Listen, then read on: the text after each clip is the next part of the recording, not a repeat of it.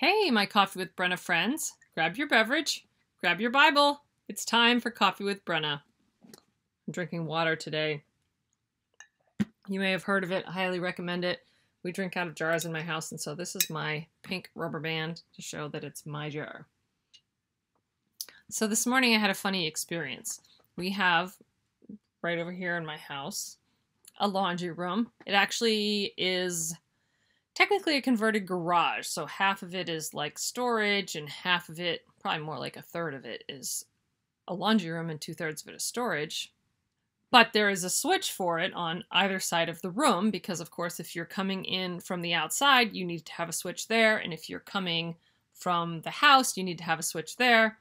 And so I come in and I can't make the light turn on, which generally means something tripped a breaker. So I'm in there with my phone, flashlight, trying to figure it out.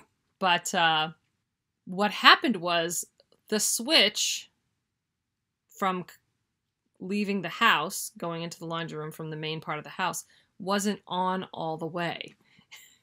I was already going to talk about this, but I thought this was so appropriate that today we are continuing our Lasting Victory series, and we're talking about plugging into power.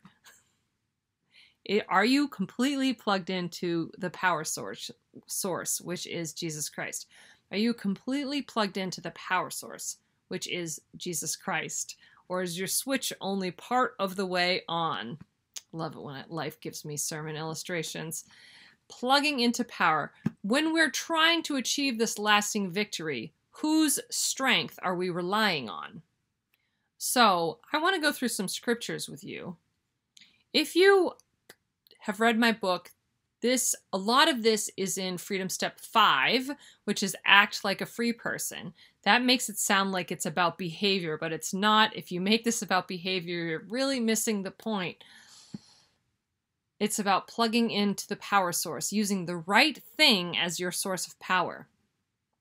And when I looked in at BibleGateway.com for the word strength in Scripture, it's in the Old Testament.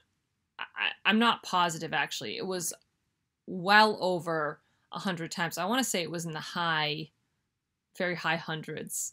And then I think it was 37 times in the New Testament. But I was mainly looking, I wanted to find some of the letters and what they said about strength. Though there were some great verses from Revelation. There were some good verses in the Gospel. It was hard to narrow it down. But twice, when Paul is talking to Timothy is Paul's Padawan learner, his protege, like a son in the faith, he calls him. He says twice, once in 1 Timothy 1:12 and once in 2 Timothy 4:17, talks about how God gave him strength. And then we know the famous verse. In fact, we talked about it within the past few months about Philippians 4:13.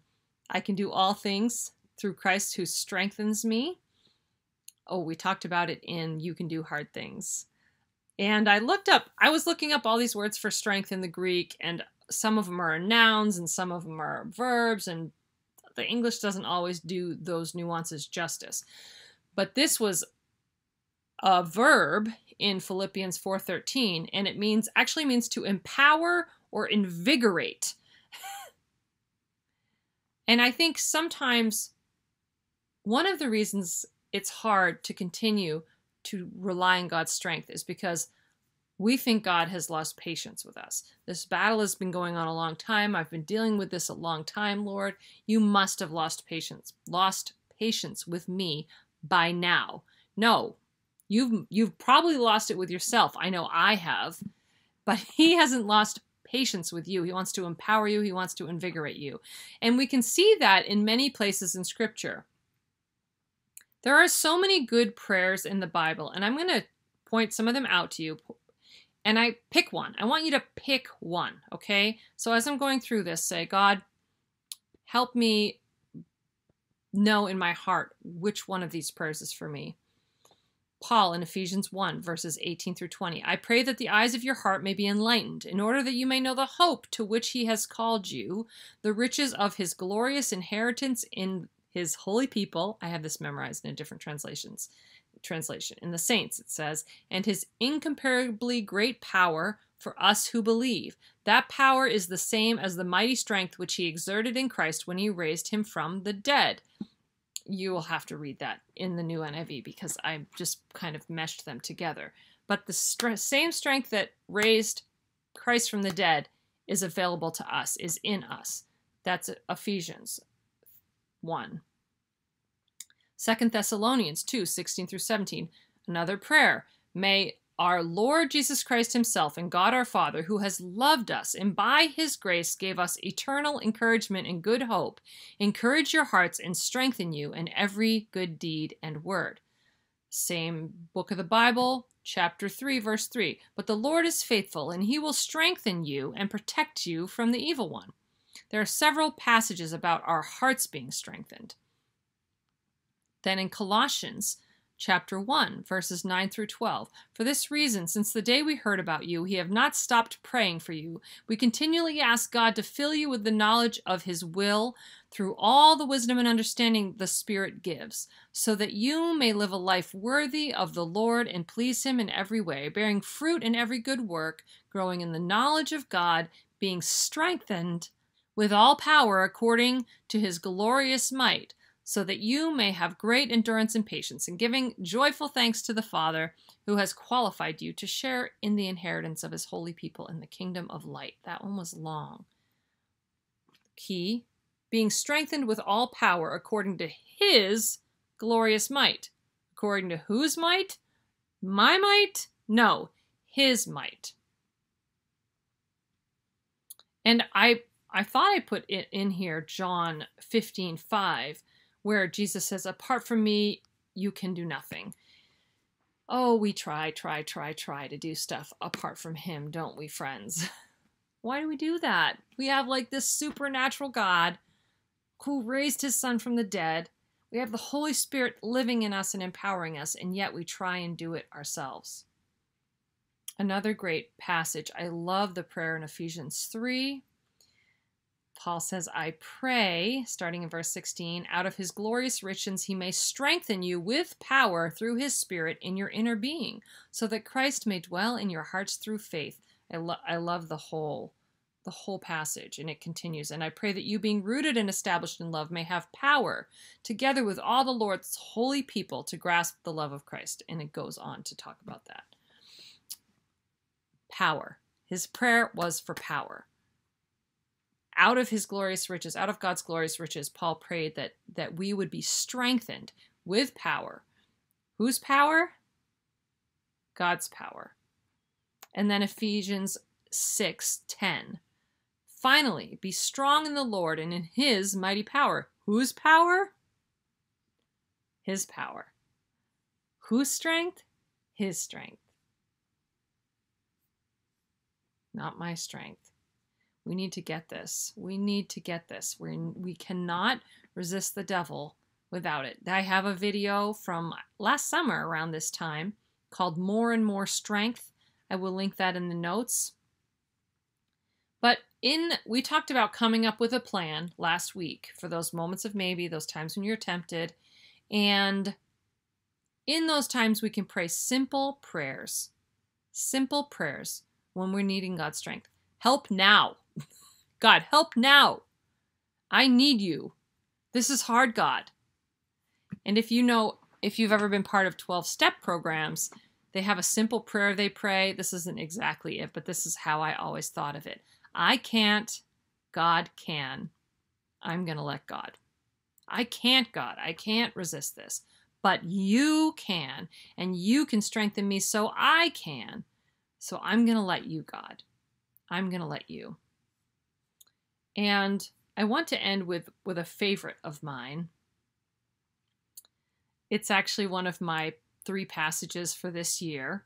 Not the whole thing, but I'm going to read you the whole thing in Isaiah 40, verse 28 through 31. Do you not know? Have you not heard? The Lord is the everlasting God, the creator of the ends of the earth. He will not grow tired or weary, and his understanding no one can fathom.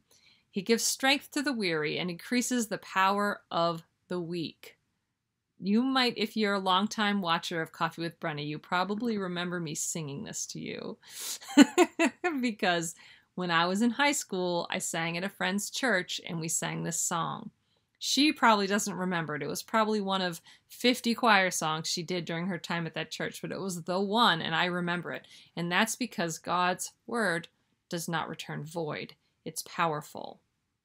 He goes on to say, he gives strength to the weary and increases the power of the weak. Even youths grow tired and weary, and young men stumble and fall. But those who hope in the Lord will renew their strength. They will soar on wings like eagles. They will run and not grow weary. They will walk and not faint. Is your hope in a life that's free of temptation? Is your hope in the strength that you think you can muster up, your willpower to resist temptation? Or is your hope in the Lord, who is able to do immeasurably more than all we ask or imagine? That's in Ephesians. That's in that Ephesians 3 prayer, just after the part that I read. So whose strength are you willing to plug into power today? Whose strength, whose power are you going to use for victory? But my encouragement to you is to pick one of these prayers. I think all of them were Paul's, right? Yes, they were all from Paul. Pick one of these prayers. You can see the numbers. Actually, I'll put the whole verses in the show notes, okay? And you can look over them again. And which one, God? I have the Ephesians 1 prayer and the Ephesians 3 prayer memorized because for a while I was praying that Ephesians 3 prayer for a certain group of people and just saying it over and over again. I memorized it. So you don't have to memorize it, but if you pray it for yourself over and over again, these prayers are in the Bible for a reason. So pick a prayer, pray it for yourself, and see what God will do because it's His strength. We are promised strength. We are promised power. Let's pray. Jesus, thank you so much for my Coffee with Brenna listeners and watchers, Lord God. I'm really enjoying this Lasting Victory series, Lord God, and I believe, I trust, because your word does not return void, you are doing something in our hearts and lives. I pray you would help them to know which prayer to pick to pray for themselves in those challenging moments, Lord God. And that today, in this moment, and in moments of maybe to come, Lord, we would rely on your strength. Whose strength? Your strength. Whose power? Your power, not mine, because apart from you, we can do nothing. And we pray this all in Jesus' mighty name. Amen. Amen, friends. Thank you for joining me. I would love to hear comments, any ideas for this series or a series to come. Until next time, thanks for joining me for Coffee with Brenna.